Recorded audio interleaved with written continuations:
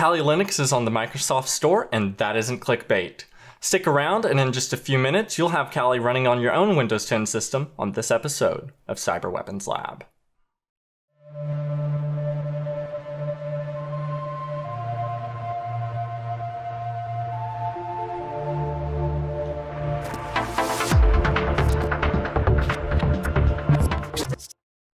Kali Linux is the de facto OS choice for penetration testers and ethical hackers. Its repository holds most major hacking tools, and its huge community provides valuable support to noobs and veterans alike. However, it can still be a daunting task for a noob to download and install Kali for the first time. And for veterans, you likely understand the struggle of using dual boot or finicky virtual machines, or God forbid, having to carry around a second dedicated Linux laptop. Which is why we're looking at using the Windows Subsystem for Linux today. It provides a convenient way to download not only Kali Linux, but any other Linux distribution, and run those binaries directly on top of the Windows OS. This provides performance gains over a virtual machine without the inconvenience of a dual boot system. Now, those are a great combo, but it does have one downside. You can't have a wonderful Windows Wi-Fi hacking machine because it doesn't have raw socket support, which means you won't be able to use tools like Nmap, and you won't be able to put Wi-Fi adapters into monitor mode. Now, Microsoft is aware of this issue and they're working on it, and we'll put a link to the GitHub ticket below so you can go and tell them that you want them to make this a priority. But in the meantime, it's still worth taking the 5 minutes to download Kali because there's so many other uses for Kali. So let's get started. To begin, open the article in the description below. While this isn't absolutely necessary, trust me, it'll make your life a lot easier. When you get there, scroll down to step 1 and copy the Enable Windows Optional feature. What we're doing here is enabling the Linux subsystem. So Control-C, then Windows X, and click on Windows PowerShell Admin. Then you'll have a pop-up, just click yes.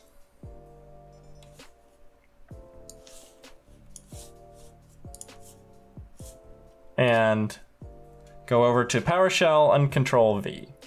Then click enter, and it'll start downloading. This can take a couple of seconds. Now, as you can see here, mine's already set up.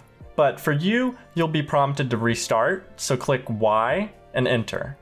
And then your computer will automatically reboot. Once you're back with us and restarted, open the article again and scroll down to step 2 and click on the Install Kali Linux. This will open the Windows Store automatically. Although alternatively, you can go down to the taskbar here and click on the Microsoft Windows Store and search for Kali in the top right bar. Once you've found the Kali Linux page, click Get, and it'll take a couple of minutes to start downloading. Here it's prompting me to use it across devices. That's optional for you, but no thanks. While this is downloading, if you're interested in other Linux distributions, you can go to the top right search bar and start looking for things like Ubuntu or Debian, but for us, we're just interested in Kali today. Now that it's all installed, we're ready to launch. You may also want to go ahead and pin it to start, so that way it's easy to access. You can do that by clicking the pin to start, but I'm gonna go ahead and launch. Now, it'll take a couple of minutes to install and set up things in the first run, and also we're gonna have to set up our user account names. Okay, now it's prompting us for our Unix username, so you can do whatever you want. Use a cool hacker name if you have one. I'm just gonna be boring and use my name today. Then click enter, and so now it's prompting us to enter our username. Here I fucked up a little and used capital M, but just put whatever cool name you have that you want to use. And then it'll prompt you to create a password for the account. Remember, use a strong password, letters, numbers, special characters, etc. click enter, and retype it.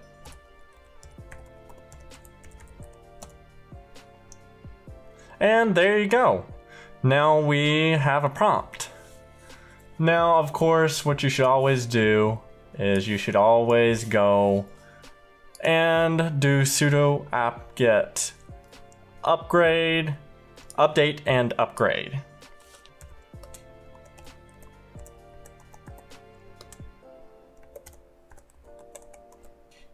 And click enter.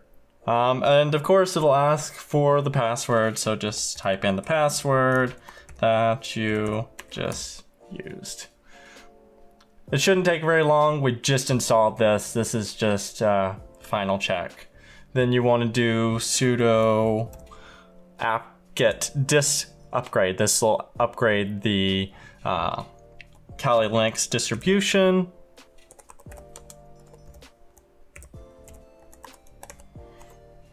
And click enter. Again, doesn't take very long at all. Now, we can go ahead and start installing tools and stuff now, because this install doesn't come with all the standard Kali Linux tools pre-installed, just to keep it small and compact. So if you want to install something, you can use the typical commands for that. So that would be sudo apt-get install and then the name of the tool. So we can do sudo apt-get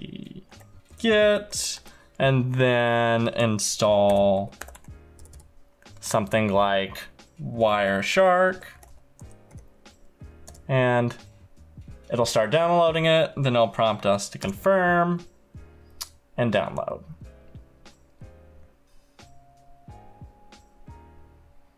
Now, something we can do while this is running is we can go and add the exception to the Windows firewall.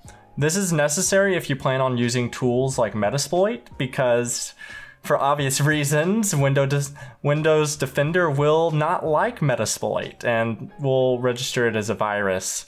So you just want to go over to the article and go to step 4 and click this file location and copy and paste it, and then open a file explorer. And up here in the address bar, paste it, and then replace your username with your username. So here I'm using mine, Michael, and click enter. Then you're gonna go down here and you're gonna look for Kali Linux. It'll be Kali Linux and then some random letters and numbers. It'll vary from person to person. But click on it and then copy this location by clicking on the address bar and Control-C. Now we're ready to open the Windows Defender Security Center. So go down to Cortana's little bar in the bottom left and start typing Defender, and you should see Windows Defender Security Center pop up here. Once you're there, you can go over to the little shield, click there, and then virus and threat protection settings, and then scroll down to exclusions and add or remove exclusions. Okay, so you can go up to add an exclusion and click plus, and then folder, and you should be able to paste the folder address in the bottom bar here and select folder. When you do this, Windows will ask you to confirm, click yes, and then it should add your exclusion here. With that done, you're all ready to go. Now you have an exclusion to your Windows Defender, so you should be able to use things like Metasploit.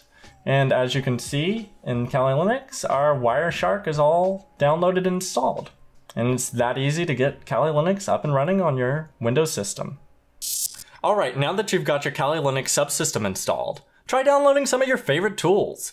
Start with Metasploit, Wireshark, or Empire.